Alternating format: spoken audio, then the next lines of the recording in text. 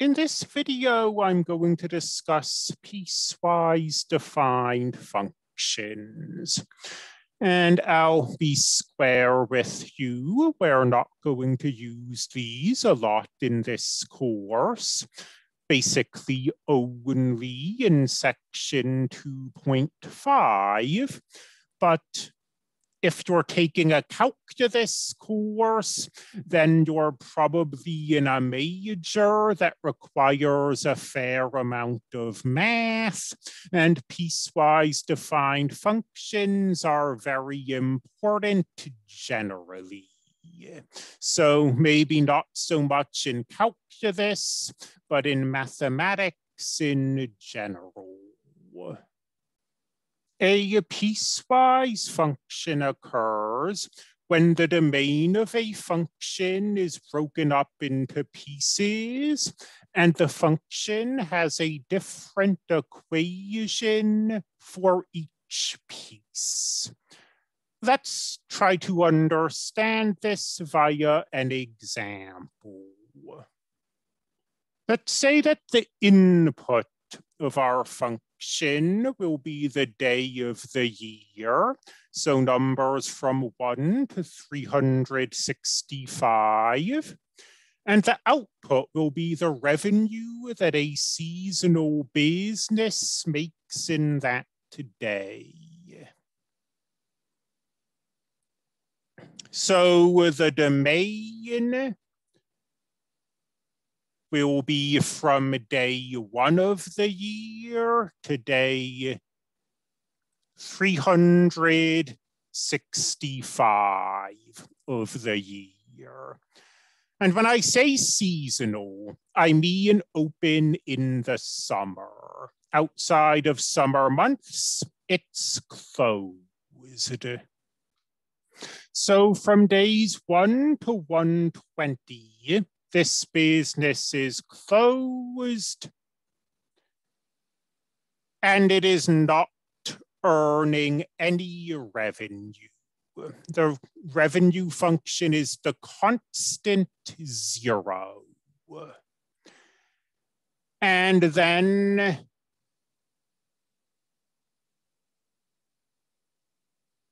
from day 270 to 365, it is again closed. And the revenue function is again 0. But from day 120 to 270, it's open. And the revenue function is this quadratic polynomial. So this is a single function, but you see we've broken the domain into 3 pieces, and we have 3 different equations, depending on which piece we're looking at. And the way a piecewise function like this would ordinarily be written, you'd have curly brackets, and then you'd write down each of these 3 equations. And then over here, you'd say when, where in each of these pieces. So this first piece comes from this interval. X is between 1 and 120. Sorry, wrote those out of order. This next piece comes from this interval. X is between 120 and 270. And this last piece comes from this interval. X is between 270 and 365.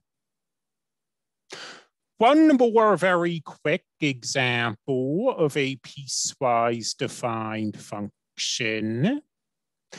No, actually, let me do an example with this example first. Say that I ask, what's R of 42? You would just say, well, 42 is an X value. Which of these pieces is it in? It's in this piece. 42 is between 1 and 120. So R of 42 is 0. If, on the other hand, I wanted to know R of 150, 150 is between 120 and 270, so we'd use this equation. Now, what I was going to do earlier, this will just take a minute, but I want to very quickly present a standard piecewise defined function. We'll use this example occasionally throughout the course, the Heaviside function. The Heaviside function has 3 pieces. In the first piece, it's 0. In the second piece, it's 1/2. In the third piece, it's 1. The domain of the Heaviside function is all of the real numbers. And the way this domain is being broken apart, we've got the negative numbers, the positive numbers, and then the second piece consists of a single point. What am I writing? It consists of the point 0. The Heaviside function shows up in electrical engineering. It corresponds to flipping a switch. The switch is off, it's flipped, it's on.